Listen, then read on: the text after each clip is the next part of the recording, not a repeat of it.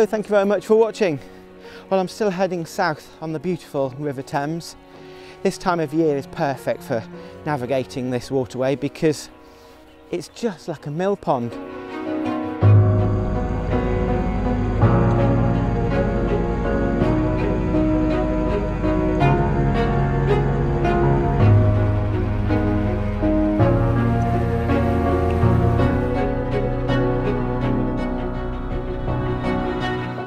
I had lots of people saying, oh, you've got to be careful, it's really fast flowing water.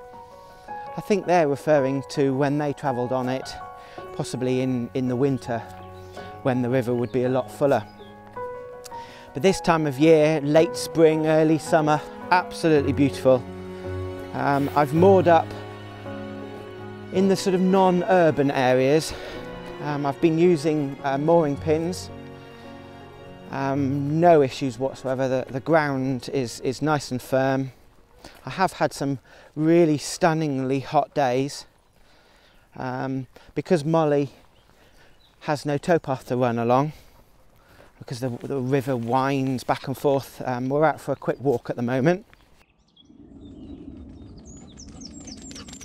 But likewise, you can just relax in the evening and you've got these beautiful sunsets and really nice sunrises. And it's a really nice experience, to be fair. I'm going through and past Oxford in probably today, maybe the next day. And I'm expecting lots of rowers between Oxford and Reading. I fully expect it's further on as well, but the rowers, all in training, universities, are all using the Thames as well. It's a huge river, plenty of room for all of us. I've had no issues with any of the locks. A lot of them are automated, so you just get off and press a button. And the locks right at the very top are with big wheels. It's almost like turning a ship to open the ground paddles. I suppose that's because of the pressure of water, or it's just simply the style of how that lock is done. But very impressed with all the facilities. Everything's very clean. It's run by the Environment Agency, and I'm thoroughly enjoying it.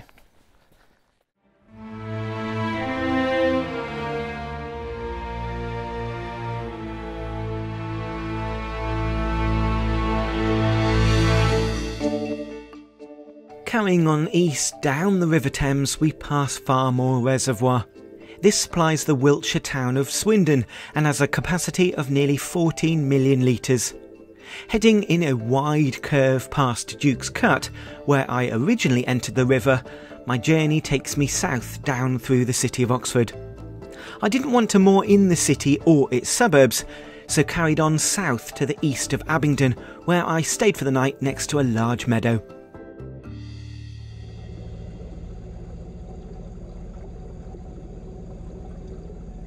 You can moor really close to the reservoir and it's a nice place to take a walk.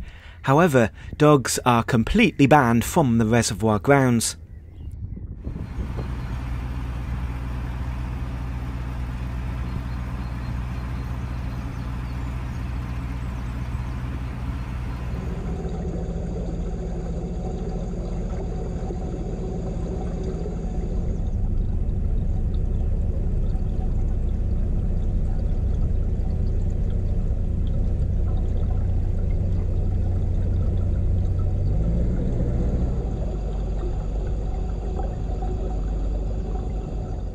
Just as you come towards Godstow Lock are the ruins of Godstow Abbey, also known as Godstow Nunnery. Built in the 12th century, Henry II's mistress, Rosamond Clifford, was buried here in 1176, but the exact location of her grave is now unknown.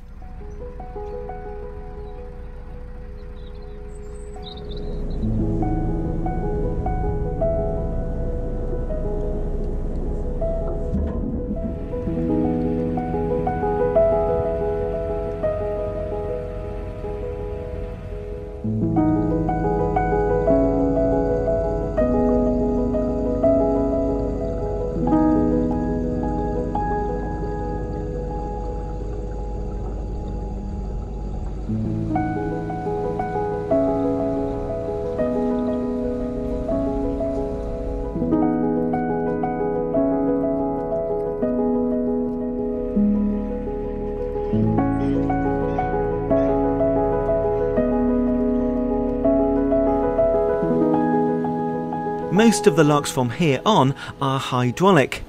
At Osney Lock, the resident lockkeeper was here to help. If they weren't, however, there are guides on each control should you need to navigate outside the lockkeeper's hours.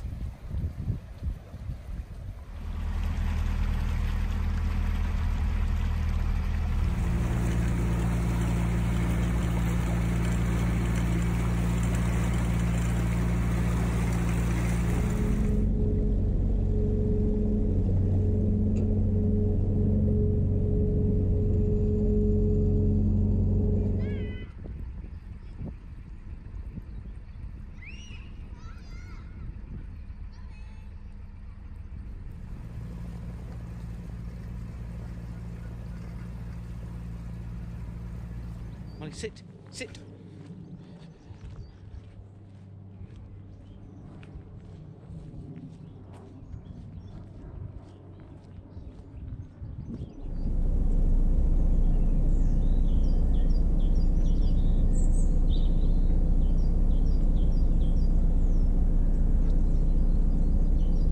Surrounded on two sides by the River Thames is the small village of Culham. This village, however, is going through some major changes, and the locals are campaigning against it. The council are planning to build a small town right next to the village and supersizing it from 170 homes to 3,500. When complete, it'll have a population of around 10,000, and not only threatens this beautiful countryside, but also Culham Park Motocross Track. It's a fully graded track and has been here for 35 years, with each meet drawing nearly 400 motorcycle riders and between 3,000 to 5,000 spectators. This 2-kilometre track is at risk of closure, and the locals would prefer this busy motocross track than 3,500 new homes. I moored up just west of the track for the night before continuing south down the river. Until next time, see you later.